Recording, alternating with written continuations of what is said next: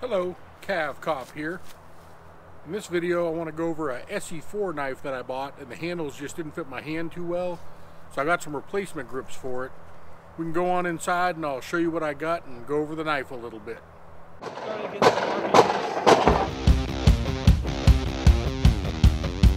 Alright, so I have a little bottle bag that I have, it's like a little adventure kit. And one of the things I ordered for it was a ESEE knife. The ESEE knives are pretty good. A lot of them are made out of 1095 carbon steel. This one has a 3/16 inch blade, and it's about 4.1 inches long. And initially I thought it would fit my needs pretty good, because when I looked at the ESEE, it was over a 5-inch blade, and it was about 1/4 of an inch thick, and it weighed almost twice the weight of this. So I just needed something that was a durable blade.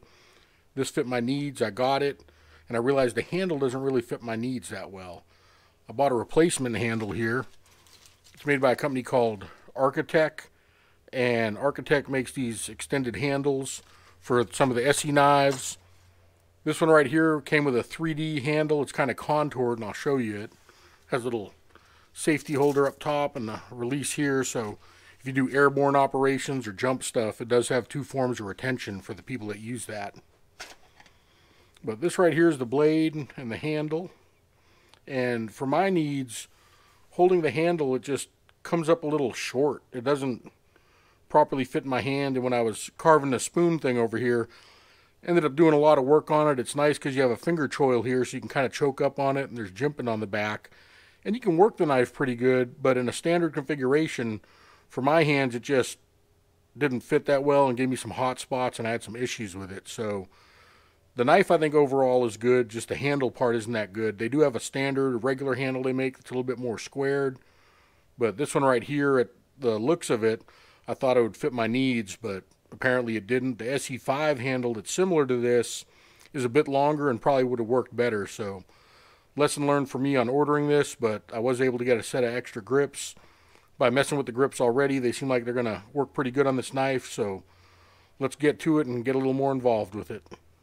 Alright, so we have the Architect grips here, and the Architect grips that I got comes with the left and a right panel for the grips, 3 different size bushings here, and it has instructions on where they go, but there's a short, medium, and a long, and then it comes with 6 replacement screws, which there's already 6 screws on here. I'm not sure how much difference there will be. When I open it up, we'll take a look at it, but basically we'll be taking the grips off and replacing them.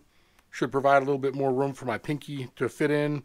So if I get a grip on it, it should fit a little bit better in my hand versus kind of hanging off the edge there, and how it kind of digs into my palm area. If it comes back a little more, it'll give a little more area to rest on and everything.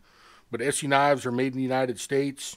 They've got a really good warranty. If you happen to break them or anything happens to them, they'll basically replace it. That's kind of their claim to fame, is how durable they are. Or if people do break them, that they'll send you a replacement for it and everything. The 3D contoured handle, it's kind of round and neat. I had some kitchen knives that are like this, but they're a little bit longer, so they ended up fitting a little bit better in my hands. Lesson learned, ended up buying these grips, and I test fitted them a little bit just in my hands to see how they feel, and they match up with my hand a lot better. So if you happen to wear large or even medium size gloves, or for some reason the ESEE doesn't fit your hand that well, these might be an option to look into. But I'll go ahead and get these taken apart, and we'll see the insides, what it looks like. Alright, so the ESEE has like Chicago screws inside, where it's one screw that screws inside into another one. And the Architect has these aluminum pillars. The shortest one goes at the back, the longest one in the middle, and then the medium one goes towards the front. And these screws right here will go in on each side. But because this is aluminum, I want to make sure that it probably doesn't get over tightened or anything, because it could strip out.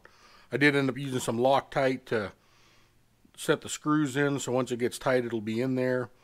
But overall, like I said, these handles fit me kind of short on my hand. They don't fit as well as I think they could. When I ended up messing with these are a bit longer, and I think they're going to provide a lot more grip and stuff for me and for using it and everything. So I'll go ahead and pop this onto here and get it screwed on and see what the end results end up looking like. But it should just plop on in, and then just tighten on the screws on both sides, make sure it gets lined up right, and then do the final torque at the end They give you 2 of these so you can torque each side down. You want to make sure that they're evenly spaced and everything's lined up, and then once you get it where you want, snug it down all the way. So I'll go ahead and get these screws set in here, tighten them down a little bit, and we'll see what the end result looks like. Alright, so we got the grips put on. Overall, they fit pretty good. The feel in my hand is a lot better than the other ones were. Like I said, it fits all the way. If you choke up on it a bit, you got plenty of room. Where it rests on my heel over here is the area that I was kind of concerned about because the other ones were kind of small. This one here, my pinky's able to get a full good grip on it. Where it hits my heel, it's a little bit further back and feels like there'll be a lot more control for working around and doing things with this knife. So overall, it seems like a pretty good setup.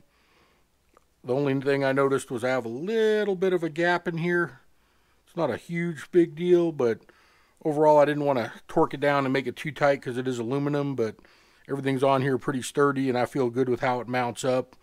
Like I said, overall the fit and finish I think is pretty good. Do a couple tests in the sheath. Alright, got the sheath here with our extended handle grips. Snaps in pretty tight. Actually goes in real tight and snug. But it fits snug in there.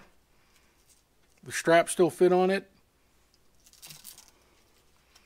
I guess if you really wanted to for airborne operations or something like that where you're required to have 2 forms of safety, it's a snug fit, but I would say that it fits and secures it. So you'd have your strap here, and then you'd have the elastic up here, although the elastic may wear away as snug as it kind of fits. But realistically, I probably won't be using that secure strap part of it. I'll just end up using the Velcro that goes on the side here, and if it wears out, I'll run some 550 and make a lashing for it. But overall, the Architect grip seemed pretty good. Like I said, I bought this knife with hopes to put it to a bunch of use. The blade's held up pretty good. The finish hasn't worn off like I thought it would, whittling away on wood and carving some stuff. But with this grip right here, it's going to feel a lot better in the hand and really doesn't take up a lot more space. But the Architect grip for the ESEE4 I think is something good if you're not impressed with your ESEE grips that you got. Like I said, if I were to do it all over again, I probably would have just gotten the square grips from the factory instead of the 3D round ones. But it is what it is, and this right here seems to improve the knife a bit. Costs around $50 or so, so that's a little bit more money to add to the cost of the blade already. But I hope you enjoyed this video. Cav Cop out.